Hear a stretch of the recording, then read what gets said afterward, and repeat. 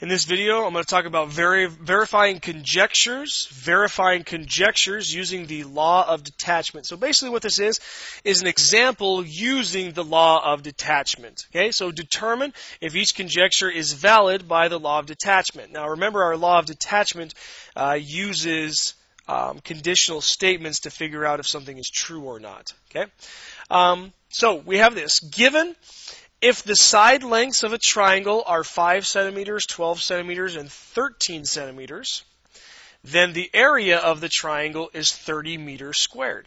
Okay, so now think about that statement for a moment. We're talking about the area of a triangle.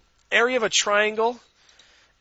a little triangle is 1/2 base times height. 1/2 base times height. Okay, so you take half of the base and half of the base and then times the height to figure out what the area is. They said that the area was 30. Okay, that makes sense. All right, so now they're also saying the area of the triangle PQR is 30 centimeters squared. Okay. The conjecture is, now this is what we're determining if this is valid. This is the part where we're trying to determine if it's valid. Conjecture is the side lengths of the triangle PQR are 5 centimeters, 12 centimeters, and 13 centimeters. Okay? So what we got to do is we got to see if that's valid. Is that true? Is that a valid conjecture? Is that a valid conclusion? Okay, now when you think about it a little bit, we know that the area of a triangle is 1/2 base times height. So you take the base and you take the height, you multiply them together, and then you divide by 2. Okay, now in that process, what they did is they took the base, the height, multiplied it together, divided by 2, and they got 30 centimeters squared for this triangle PQR. So does that really mean that the triangle has to have sides of 5, 12, and 13? Okay, if we have a triangle, sides of 5, sides of 12, and sides of 13, and they have to be in this order. They have to be in this order because 5 and 12 are the two smaller legs, and 13 is the hypotenuse. A little extra here, this is actually a Pythagorean triple. If you want to look that up, that's a Pythagorean triple, so I know it's a right triangle. But anyway, 5 and 12 are 5 is the height, 12 is the base. And so if you take 5 times 12, you get 60. 60 divided by 2 is 30. So that's logical. That does make sense that, okay, 5 and 12 are your side lengths, your height, and your base that you need to get a area of 30. That makes sense. Not a big deal. But they're saying down here, they're concluding since the area of the triangle is 30 centimeters squared, they're saying the side lengths of the triangle have to be 5, 12, and 13 centimeters. Well, if you think about that a little bit, if I have a triangle, I could actually come up with different ways, different side lengths other than 5 and 12 to get me an area of 30. So, for example, I might have a side length of, we'll say 6 and 10. Okay, I don't know right off the top of my head what this side length would be. I don't know exactly what this side length would be, but if I have these two side lengths of 6 and 10, 6 times 10, base times height. If I take 6 times 10, that's 60. 60 divided by 2 is 30. So this also has an area of 30 centimeters squared. This area is also 30 centimeters squared. So this conjecture is not really valid because I just came up with another example of a triangle with an area of 30 centimeters squared, but it doesn't have sides of 5, 12, and 13. Okay, so this is not valid. This is actually a not valid statement.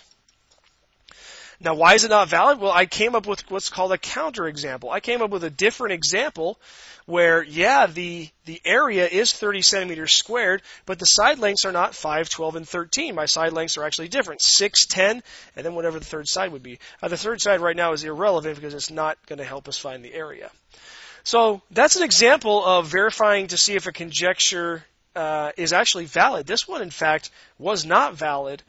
Because I was able to come up with a different example. Okay. So that's one example of using the law of detachment. Here's another example. Here's another example. So we're doing the same thing. Determine if each conjecture is valid by the law of detachment.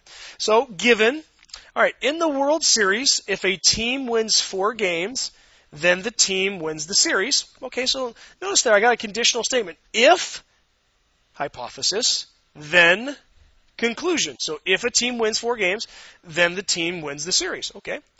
The Red Sox won 4 games in the 2004 World Series. What conclusion can you make from that? What conclusion can you make from that? Okay, the Red Sox, they've won 4 games in the World Series. One might make the conjecture, the conclusion, that the Red Sox won the 2004 World Series. Okay, so let's see if that makes sense. If a team wins 4 games, then the team wins the series. The Red Sox won 4 games. The Red Sox won the World Series. That is absolutely valid. That is absolutely a valid statement. Okay, so notice how everything followed a logical progression. If a team wins 4 games, we can call that P. That's the hypothesis. Then the team wins the series. We can call that Q. The Red Sox won 4 games in the World Series. Again, that's P. That's winning 4 games. That's the hypothesis, the same hypothesis up here. Then the Red Sox won the World Series. That's the same conclusion. They won the series. That's the same conclusion. So notice how we go from P to Q and then from P to Q. Okay, that's using the law of detachment to see if this is valid or not. Okay, so now let's actually compare that. Let's go backwards. Let's compare that to the previous example. If the side lengths of a triangle are 5, 12, and 13, so there right there. There's the P. There is our hypothesis. If the side lengths are 5, 12, and 13, then the area of the triangle is 30 meters squared. So there's the Q again. So there's our conclusion. Then next they say the area of the triangle PQR is 30 centimeters squared. The area, if I look back up here, the area was the conclusion part. Then this conjecture is the side lengths of the triangle PQR are 5, 12, and 13. That's the hypothesis, but notice the order in which everything went in. First of all, if P then Q, P first, the hypothesis first, then the conclusion.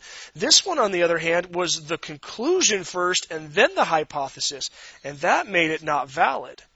Okay, so that's one way of determining whether a statement is valid or not, is determining what order the hypothesis and the conclusion come in. This one was P then Q, and then all of a sudden we went to Q then P. So this one was hypothesis conclusion, and then all of a sudden we went conclusion hypothesis. Okay, so notice the order in which we did this was not quite correct. So again, this was a not valid statement, along with this example that I have here, the example that we came up with. Okay, so notice over here for the World Series and the Red Sox, P then Q follows a logical order and progression. So that was a valid statement. All right, that was a couple of examples of how to verify conjectures using the law of detachment.